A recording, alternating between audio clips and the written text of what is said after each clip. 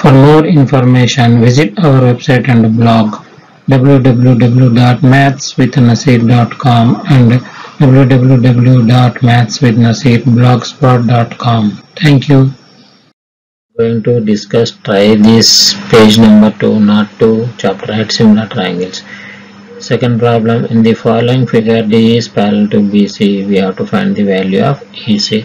From the figure in triangle ABC, D is parallel to BC is given. BD value 3 centimeters and DA value is 1.5 centimeters and AE value is 1 centimeter is given. We have to find the value of EC. We already know that if D is parallel to BC, then their ratio of the corresponding sides are equal. So we can write it as AD by DB is equal to AE by EC. Now we substitute the given values, then we can write it as 1.5 by 3 is equal to 1 by EC. After cross multiplication, we can write it as EC is equal to 3 into 1 divided by 1.5. Here 3 into 1 is 3 and 1.5 is written as 15 by 10. So we can write it as 3 by 15 by 10. EC is equal to written as 3 into 10 by 15. When we now cancel 3 ones are 3 and 3 5s are 15. We get 1 into 10 by 5. Now we cancel 5 ones are 5, 5 2s are 10. Then we can get EC is equal to centimeters. Next, second problem, second bit.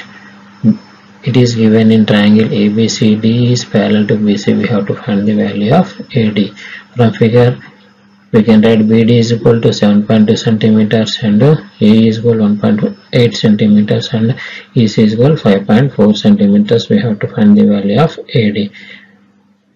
In triangle ABCD is parallel to BC is given, then their ratio of the corresponding sides are equal. So we can write AD by DB is equal to AE by EC. Now we substitute the values. We get AD by 7.2 is equal to 1.8 by 5.4. Now we write AD is equal to 1.8 into 7.2 by 5.4. After cancellation, we can write it as 2 into 7.2 by 6. Here we cancel 6 ones are 6 and 6 1.2s are 7.2. We get 2 into 1.2. After multiplication, we get AD is equal to 2.4 centimeters. Please like, share, subscribe our channel for latest updates by pressing the bell icon. For more information, visit our website and blog www.mathswithnaseer.com and www.mathswithnaseerblogspot.com. Thank you.